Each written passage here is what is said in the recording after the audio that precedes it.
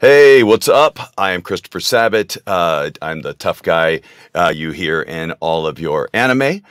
Best known as the voice of Vegeta and Piccolo, and again, a lot of the other voices in Dragon Ball Z. I'm also Zoro in One Piece, Yami in Black Clover, and of course, right now, All Might from My Hero Academia.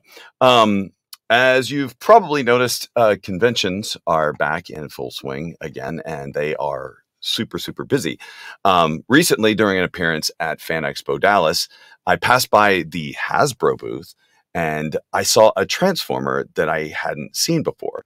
And when I asked about it, I found out it has this like really interesting origin story. And that origin story is from Japan. So, as many of you know, if you've met me before, you know I love all things Japanese. I grew up watching and playing with Transformers, so I decided I wanted to know more about it. And because I'm a cool guy, I thought I would share it with you. This is kind of a new thing, and so bear with me as I'm kind of working out the kinks myself. But I thought it might be nice to have kind of a casual conversation with the people who are responsible for this Transformer I've never seen. I'm excited to be joined today by Hasbro Pulse, and their next Haslab project, Victory Saber, from the classic Japanese anime series. Now, let me see if I get this right. Fight Super Robot Lifeform Transformers Victory Saber. I think that's the full name. I'll ask them in a minute. But today we'll get into the background of the Victory Saber and how the stars have aligned for this latest Transformers project. And also, we're going to have a cool reveal here during this discussion, so let's stay tuned. So while they just awkwardly sit there on the screen with me, let's jump right into it. Today we have joining me Evan Brooks, a designer at Hasbro, and Amanda Granado, a brand writer at Hasbro. And we're going to be talking about the Supreme Commander of the Autobots, the leader of the Galactic Defense Force, and yes, the greatest swordsman in the universe, Victory Saber. Welcome, guys. How you doing? Doing great. That was a heck of a mouthful that you just spit out right there. Thank you. I do my best. Yeah, thanks so much for having us. We're so thrilled to be here. It's good to see you. Like I was so surprised when I saw this figure because I guess when I experienced Transformers as a kid, I didn't understand things. I know this sounds terrible, but I didn't understand things like seasons or how many episodes there were. They just showed up on television on Saturdays, and I watched them. And so when I saw this, I was confused because this is something I'd never quite seen before, and I've learned a little bit about this now. Apparently, the figure I saw comes from an anime, which, if you're not familiar with the kind of the star, like the Transformers sort of trilogy, I guess there's more than meets the eye here. Like, explain to me kind of what's going on, because I only thought that like Transformers was an American show.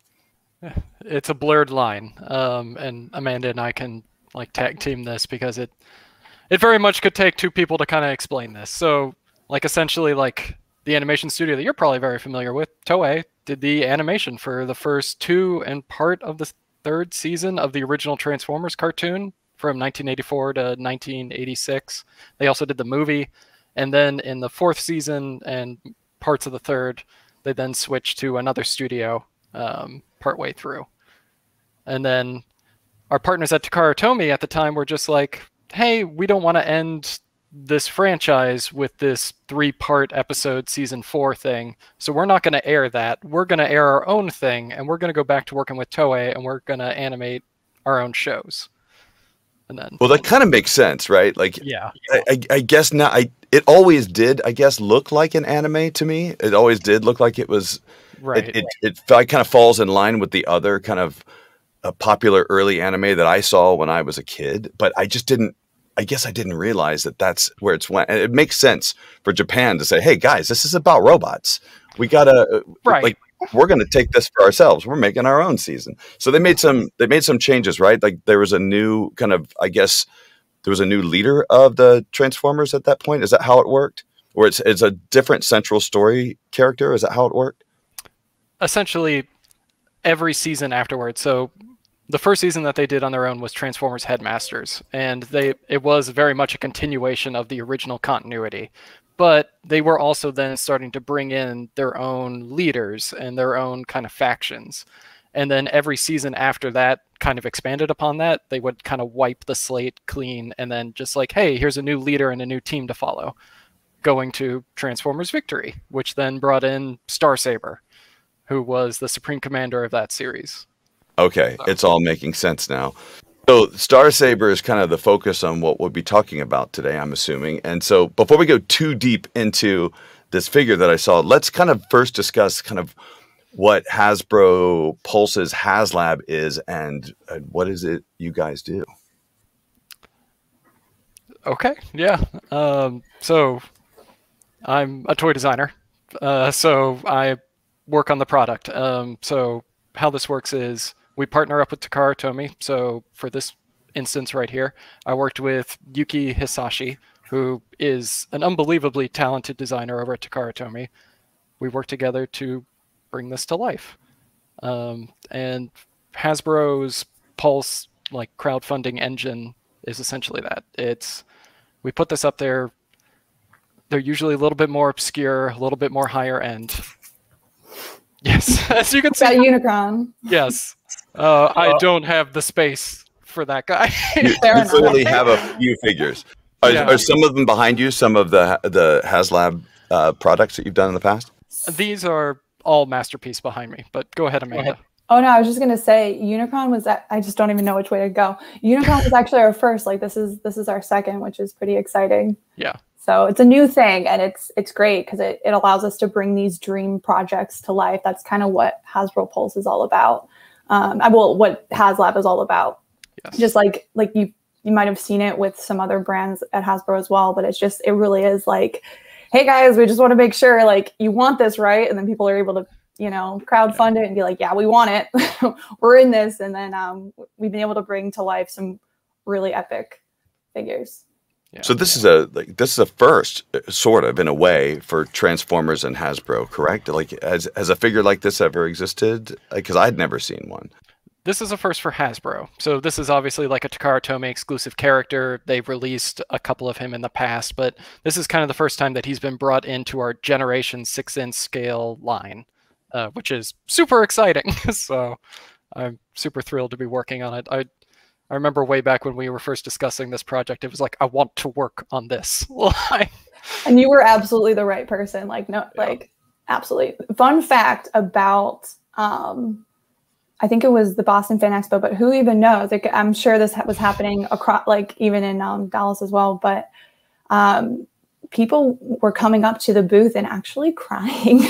When I wasn't there for the crying. I wasn't there for the tears. I heard secondhand, but apparently, just some people were so emotional about this that we were like finally doing something like this, finally bringing this to life. So it really does mean a lot to so many people. And fair enough, I'd shed a tear for this. I cried a little bit, but I cry a lot. That's just sort of my thing.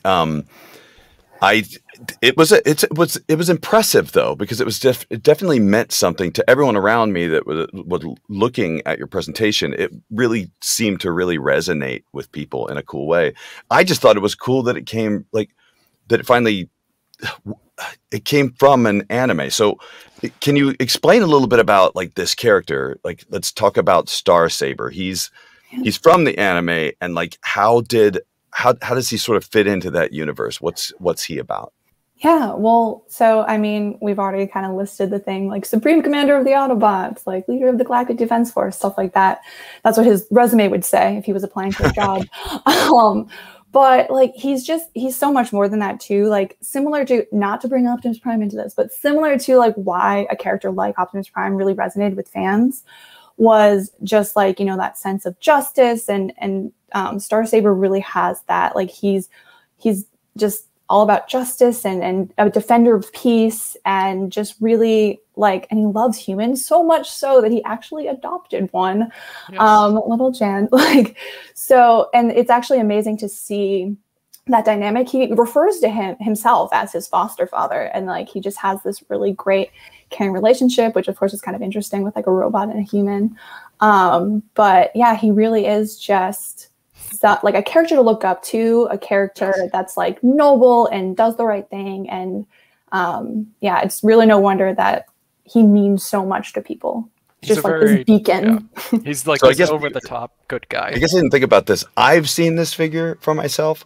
I think maybe we should show other people what this figure actually looks like. So like, let's pop up a picture of the Victory Saber that I saw, so that other people can kind of enjoy like what this is. So like, and maybe you can kind of explain a little bit that this is the image that I saw on the Haslab site as well. So I'm pulling up this image now. It's going to be like currently in its current iteration, it has like a we've only seen kind of black and white images up to this point, but we should be able to see something else. Hold on one second. Let's try. Oh, there we go. Check this out. I don't know if anyone can see this. So this is incredible. So now there are different, like, explain kind of what we're looking at here, because there are different sort of iterations of what this looks like, right? There's this guy, and then this, and then this, and then this, and then this. And we're going to play this again, because I'm going to have you explain this as this goes along, so that people can actually kind of see what the heck this, like, what makes this up. Because it's my understanding in my research that this is not just a one entity. It is multiple entities that become this figure. He's essentially those Russian doll toys that you see all the time. Yeah. Yes, those nesting dolls. I get it. Exactly. That's the best way I've ever heard it described, but I've also never heard it described that way. But yeah, so essentially, this character is a Brain Master, which was a unique gimmick for Transformers Victory. We have done Headmasters in the past, where a tiny figure becomes the entire head of a character. In this instance, the Brain Master is a very small figure. It's probably about one of the smallest ones we've ever done, 1 inch tall, goes inside the chest of Saber, and then it becomes the face of the character. And then Saber is the single individual jet. And then Saber then... There he is. There's the little guy. Yep, that's the Brain Master, and then that's Saber. That's Saber. Saber then folds up. He can turn into his individual jet, but then he can combine with the V-Star to form Star Saber, who's the bigger version, and that's basically like, I am the Supreme Commander in this state. So, battle up. Yep. And who's the puppy again? So that is Victory Leo, who is another character that has a crazy backstory from that show. Yes, so that's a fun one. So yeah, he actually wasn't always Victory Leo. I won't go too far back, like to Master Force, but I will go as far back as Victory. But so he was actually this other character first. So he was Jinrai, which was he's another commander of a different army, and he sort of like BFFs with Star Saber. They were pretty close. And after this pretty brutal battle, he was sort of like, he was pretty much near death. He wasn't like quite dead, but he opted to basically be reborn as Victory Leo so that he could unite with Star Saber and kind of be like this power up. So then together they are Victory Saber, this like super powered up form. Okay, so this is such a Japanese way of handling things, isn't it? Yeah. Character comes back and gets reborn, and yeah. It's actually let me see if I can. So let me see if I got this right. Do I come close? So Star Saber converts from a jet to 2 jets, then one jet becomes the body of a robot, and another robot becomes the head of that one, and then that one converts into the body of a bigger robot, which combines into another robot to become Victory Saber. Am I close? Yeah, a little out of order, but yeah, I think that works. Okay. That was actually really hard to follow. Well, it was hard to process in my brain. I was lucky I even like parsed it together. So yeah, I guess a lot's going on. We'll get a flow chart out next time, and we'll. Yeah. Oh, that would actually be really great. We should make that. Yeah.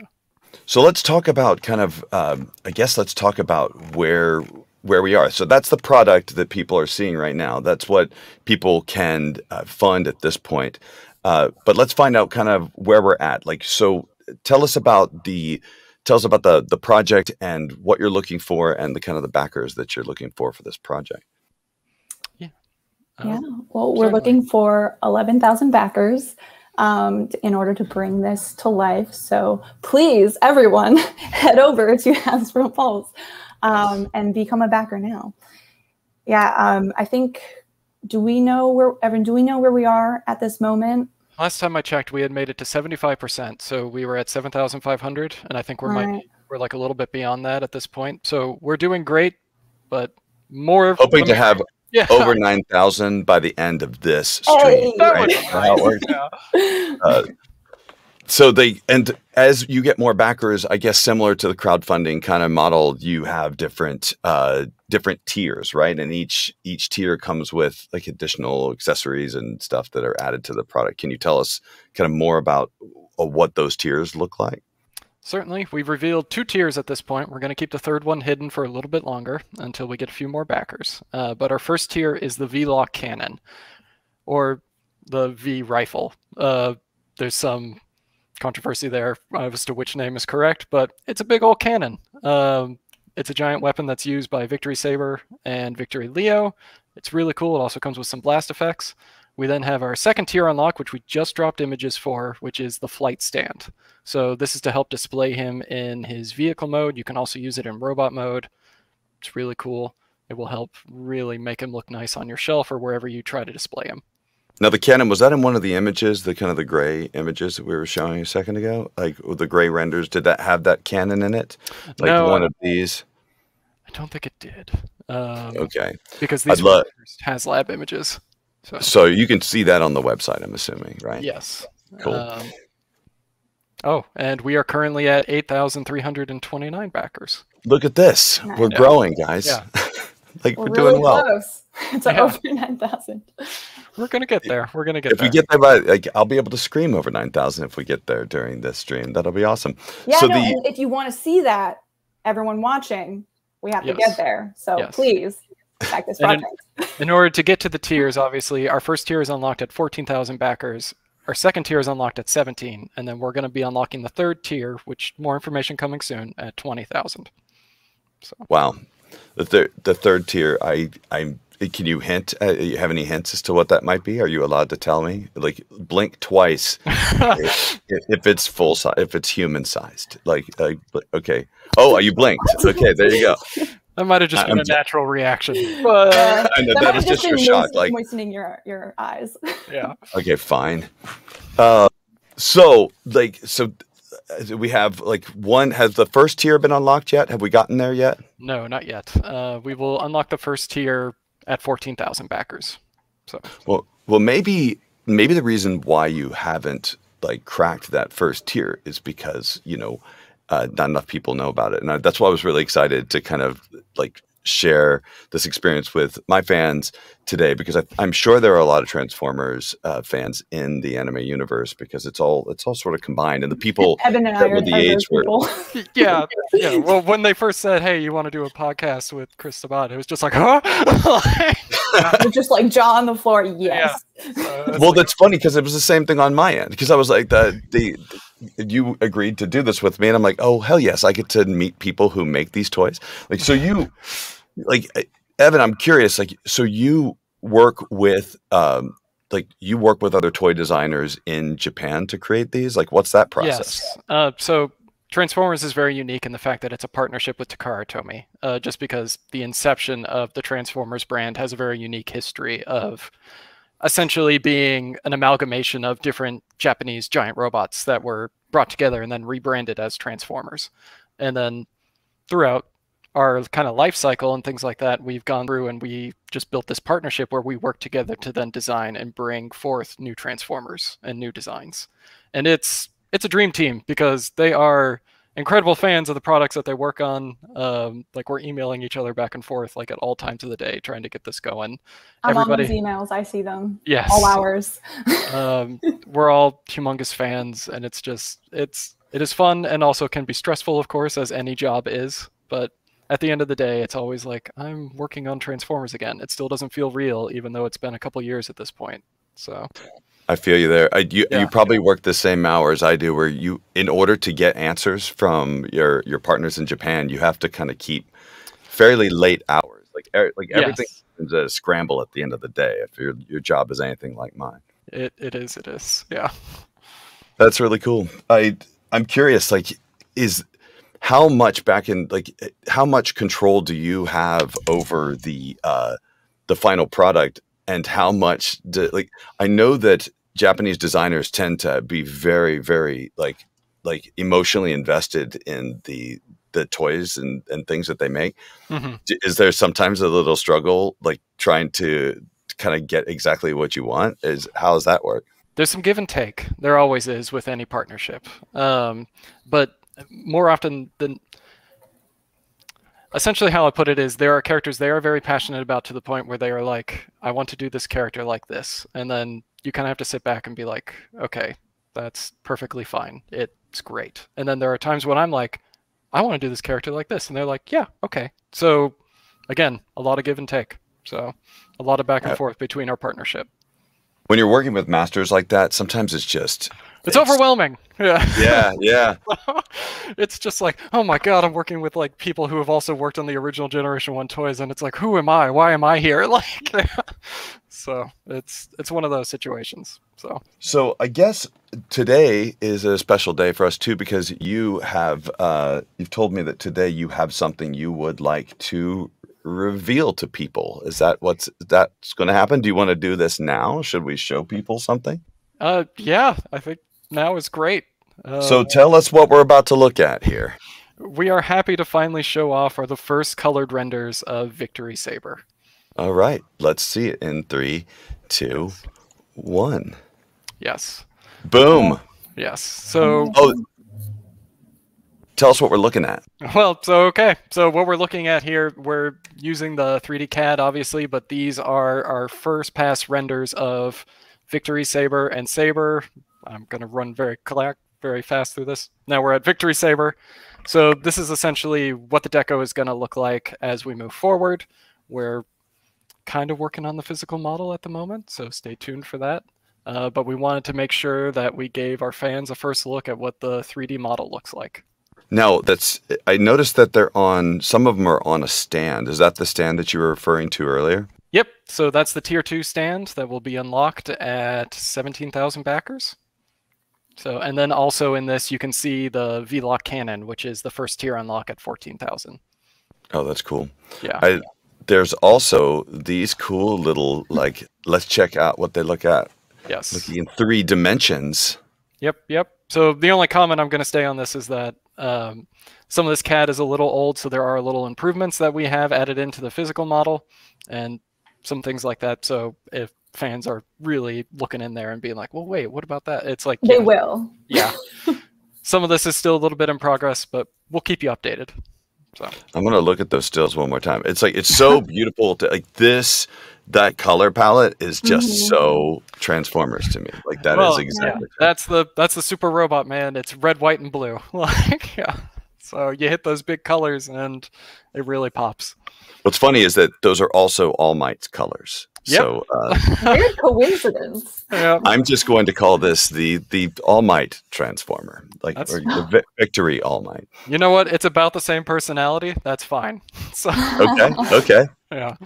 You think it is? In anticipation of this, I actually watched some. I watched some animation from the original series, and I was surprised. It brought back a lot of memories of watching Transformers as a kid, but it was cool to hear their voices in Japanese. I'm not sure if it. I didn't see an English dub of it. I'm not sure if it's ever been dubbed into English, but what I saw was. So oh gosh, those could be dicey. There's an infamous dub of the Japanese seasons that isn't great. And that's not like official, right? I thought it was. I thought it was. Well, kind Well, of. sometimes sometimes there are sanctioned dubs of shows that were done in like I know there was a Malaysian dub of Dragon Ball that was officially sanctioned too. That is really funny to watch if you can find it anywhere. They just hit differently. Like it's like yeah. So. Yeah, no, and it's interesting because I know Evan and I were talking about this before we even came on. Just like for the most part, we've read the way that you pronounce all of these names, and so we're like, oh no, the fans are going to be at us like, oh, like I can't believe you pronounced it this way or that way.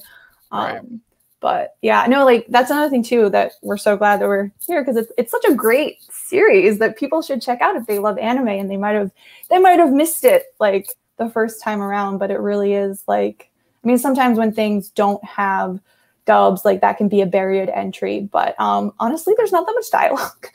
So like I highly recommend just like there's a lot of action, so I mean, fantastic animation. Yeah, the animation is beautiful. And another thing too that's like what I think is so special about Victory is the sword battles. Like that to me, like, because so like very traditional Transformers blaster battles, and of course like blaster battles are just, they're amazing. They're great. They're so Transformers, but there's something just so great about seeing these giant robots fighting with swords and other melee weapons. It's just, it adds a whole nother level. And they're typically like in space and like having these like space sword fights. And it's a great combination and it's a good time. Yep, everybody's got super epic. Everybody's got a sword. Everybody's got something. Yeah. So. Guys, this is awesome. Like I know you all are super busy, making awesome toys and stuff like that. So we can probably wrap this up soon. I know that in order to make this figure a reality, you need how many backers by October 10th? We need 11,000 backers by October 10th. And do we have over 9,000 backers yet? I mean, we've only been on, we've only been talking for like 20 minutes or so, but we've got to check. We've got to see. I don't know. Have you been looking online as we're going? Like I'm going to check. I can't tell. 8,332. Okay. 8,000. We're not quite there. Come on, guys. Oh, we're moving up. We're moving. We're getting there. So I guess let's go ahead and